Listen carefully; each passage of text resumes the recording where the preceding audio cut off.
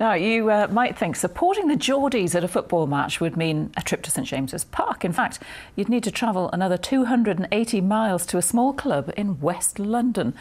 Hanwell Town Football Club has had a special connection with Newcastle for more than a century, as Jill Archbold explains.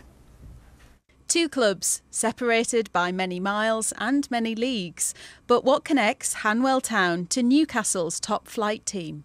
So Hanwell Town Football Club, based in West London near Ealing, over 100 years, is nicknamed the Geordies.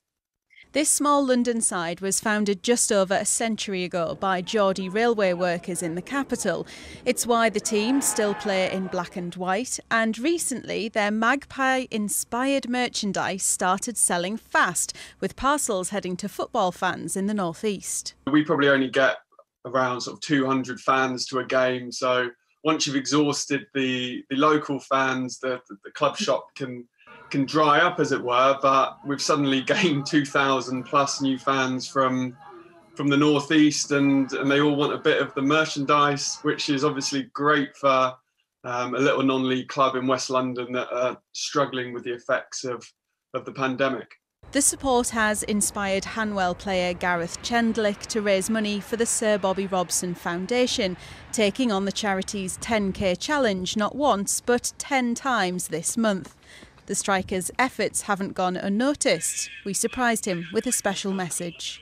Hey Gareth, I know you play in black and white and you like to score goals, so we've got a bit in common there, I suppose. And I know you're doing the Sir Bobby's football run 10 times this month. I just wanted to say a huge well done and thank you so much for supporting the Sir Bobby Robson Foundation. And of course, best of luck to Hanwell Town next season. Cheers, take care.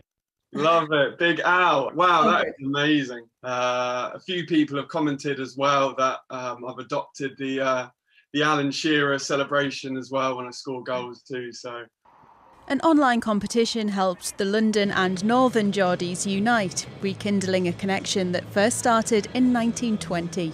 Jill Archbold, BBC Look North.